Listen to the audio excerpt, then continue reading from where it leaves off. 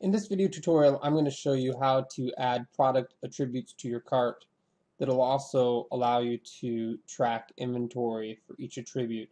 For example, color and size combinations. You have a t-shirt that comes in multiple colors and multiple sizes, and you want to track the inventory for each color and size. If you're not tracking inventory and you just want to know how to create attributes, like color or size, then this is not the tutorial for you.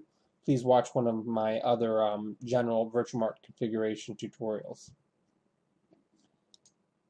Okay, this is the product that we were looking at in the front end.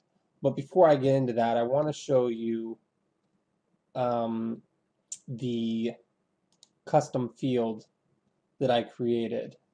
Now, normally you would just use a custom size cart variant or a custom color cart variant if you weren't tracking inventory. But because we're tracking inventory, we're going to use a special plugin. And I've already created this. If I hadn't created, I would just click new. Yeah,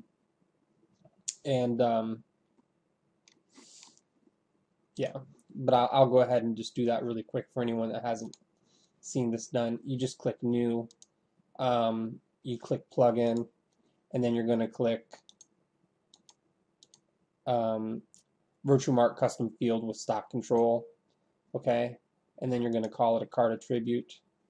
You don't need to assign it a parent, and you can give it any title you want. Let me cancel this out though, and so that's basically what I did. Was I gave it a title and I called it pick a size, and then I called size here. I'm going to call it pick a size and color. Pick a size and color. So here we go. So the first option that I gave was size, and the other option I gave was color, and you create one variation for each line here. And right now there's only one color, black, but we could add more later if we wanted to. And if I would assume that if some products had different different color variations than other products, you would just create a different a new one of these with those options on it. Okay, save and close. Okay, and you'll see where I'm going to use that in a minute.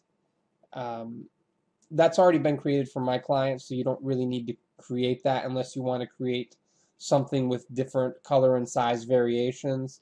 Other than that, you would create a new one. So go to products, and let's click on the t-shirt.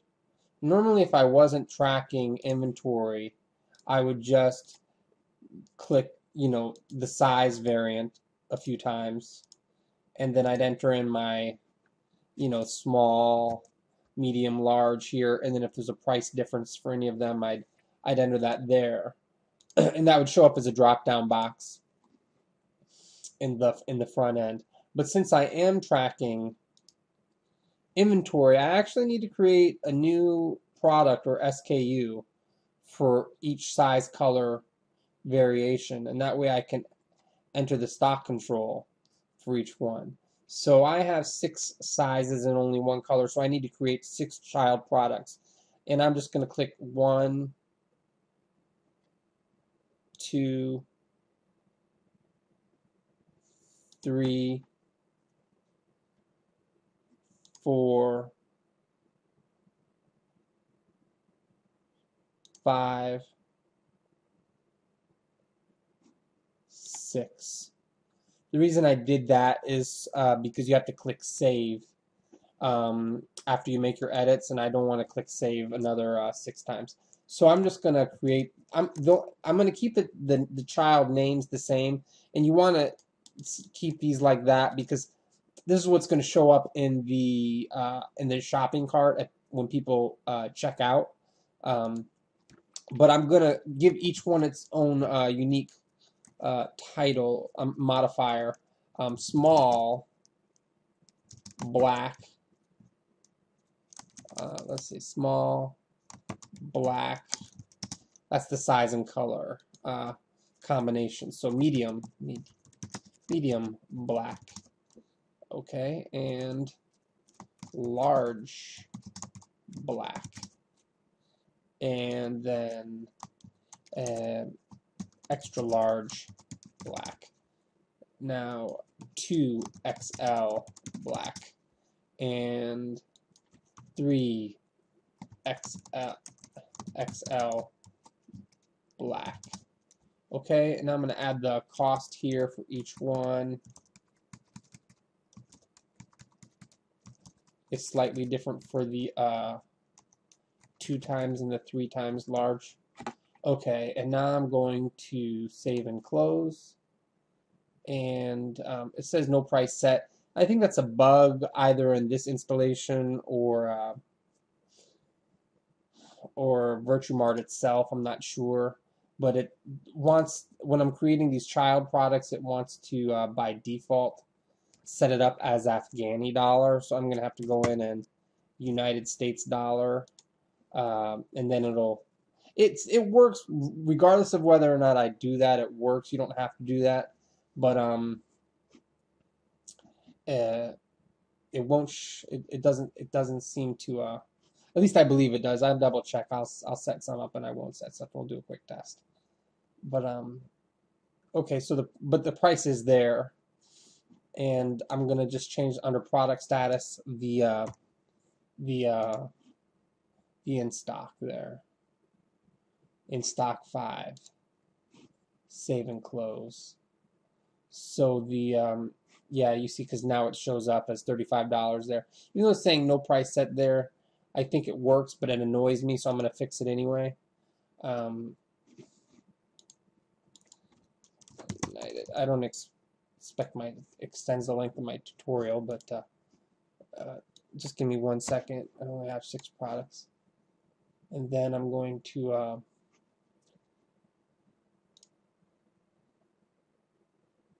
well, we can do that later. Here, okay, so now I'm going to go back to the main product here with the 6 children. And that's only the first step. The first step is creating the child products and assigning the price and the SKU. The next thing you want to do is go to that custom field, pick a size and color that I had created, and you want to match the medium black, match it with the title, so it says large black. It knows, it already picks up on the fact that I've got child products, and it's allowing me to enter in the correct color size combination for each one here, for each one of these attributes that I created. Alright, and if I wanted to, I could add the additional price here, but it doesn't make a difference. You do it, you can, it will work if you add it here too,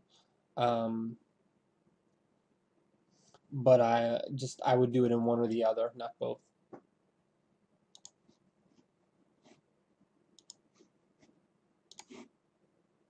I'm by no means an expert at this, so pick a size and a color, and nothing's showing up, possibly because I don't have stock. Hold on, small black. I don't have stock for more than something's wrong. Let me go in and figure out what's going wrong now. Let's go back to the products.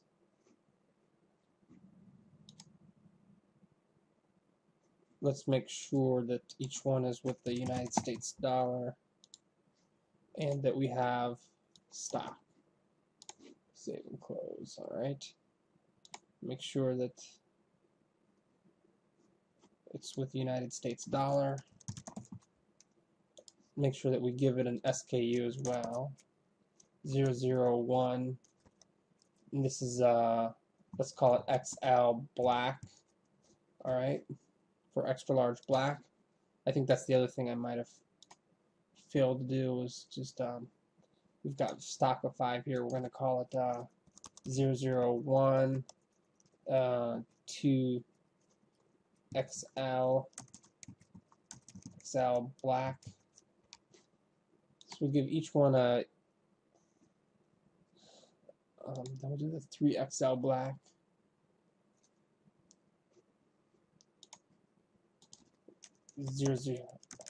001, 3XL black. So the main shirt is 001, 0001, and then we're just adding a modifier on the end of that with the size and color. So 01, this is going to be a small black.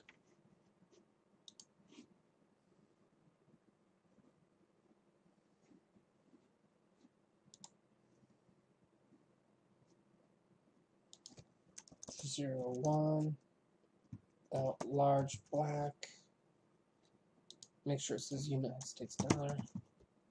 United States dollar. Make sure to have the stop in there. Save and close. Let me get that closed. Okay, and then the last one, 001, medium black, United States dollar. Okay, and we're going to add the stock 5.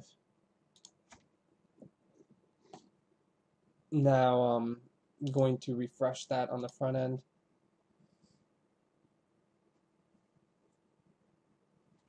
It says pick a size color. No, that's not. Hold on, let me go back here.